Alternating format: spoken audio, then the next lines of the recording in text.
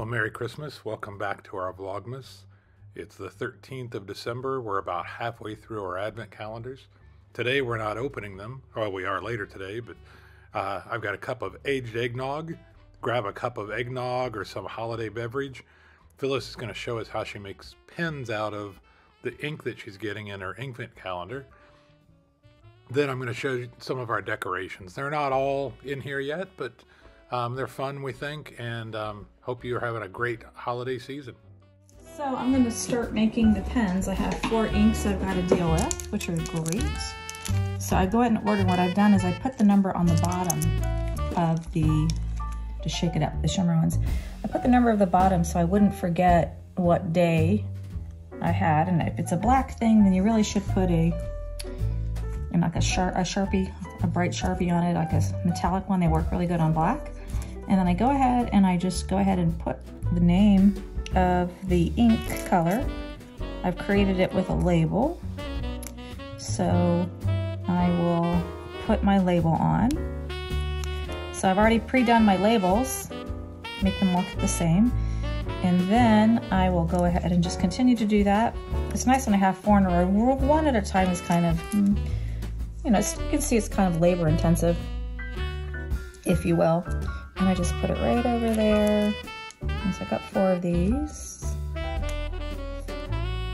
You can see right here, I've already created some. So it'll be a total of, what Kurt said, I think yesterday, a total of 25 inks, total of 25 ink pens.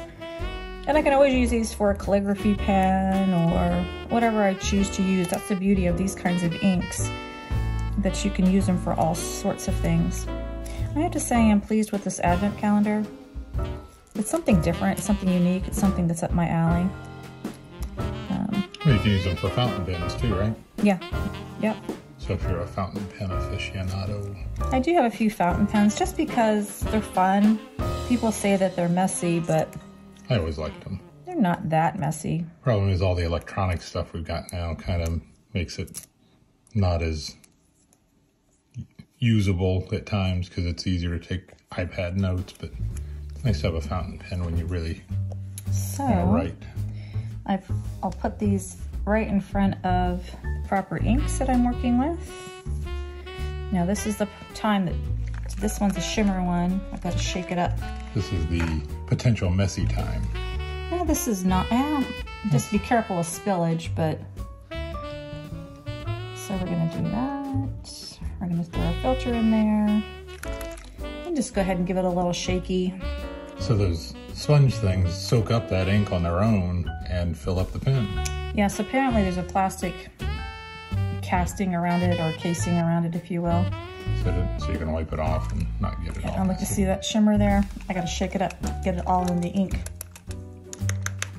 before I throw the filter in there. Fill up pretty quickly, then you let them sit a little bit to make sure they completely fill. I think the time they suggest is 5 minutes, which... We're not gonna wait 5 minutes. We'll edit. We'll come around back. The 5 minutes. But this is the way I can do it quickly. I'm all organized with what is what. The reason I have the Q-tips here is I will then put them in my palette book or whatever. So. All right, so we'll let those sit for 5 minutes and we'll be back.